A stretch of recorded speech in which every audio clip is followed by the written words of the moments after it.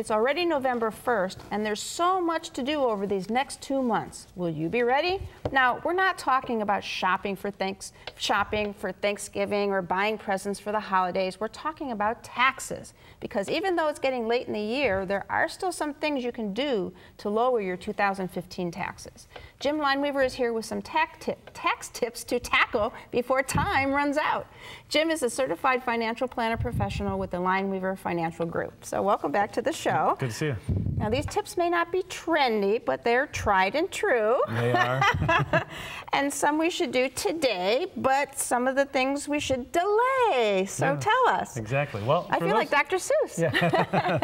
Those people that have some flexibility as far as when they take some of their pay or their bonuses, or if you own your own business, you get some flexibility there. So if you find that you're having a really good year, you could try to push some of that into the next year.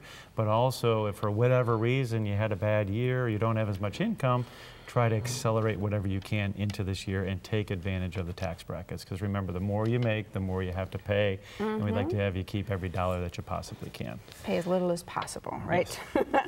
So how can we save with the itemized deductions we might be able to take this year? Well, this is where a lot of people in retirement can't itemize their deductions anymore, and there's some huge opportunities that a lot of people don't realize. So what you can do is you can pool your deductions into 1 year. So let's say you ran into a lot of medical expenses this year and you're already to the point that you're getting deductions for that. Well, then maybe get in whatever else you can by the end of the year. What also happens is your property taxes that you would normally pay in January, bring them into this year. You could also look at all your charitable contributions that you might make in the first or second quarter of 2016, bring those into this year.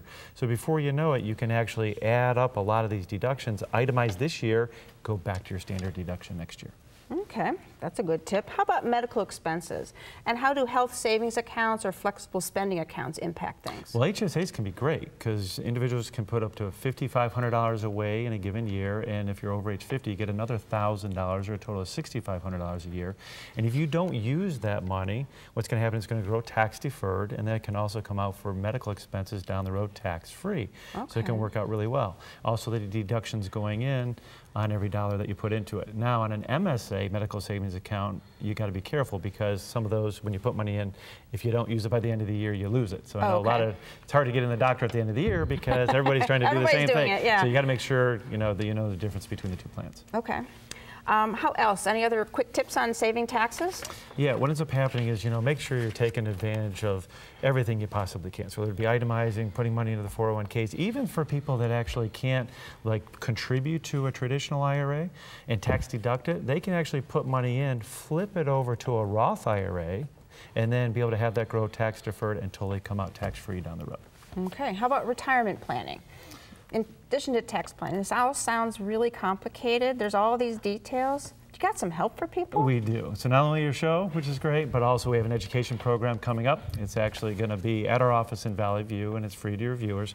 The first one is going to be on Tuesday, November 10th at 6 p.m. We also have one on Thursday, November 12th at 1 p.m. We encourage your viewers to call as soon as possible because they do get filled up fast. All right, good. So no matter how much time you have until retirement, it's time for your money to get growing. To learn more, attend one of the seminars Jim talked about, or give him a call. His number is next. For more information, call the Lineweaver Financial Group at 1-888-313-4009 or click to www.lineweaver.net.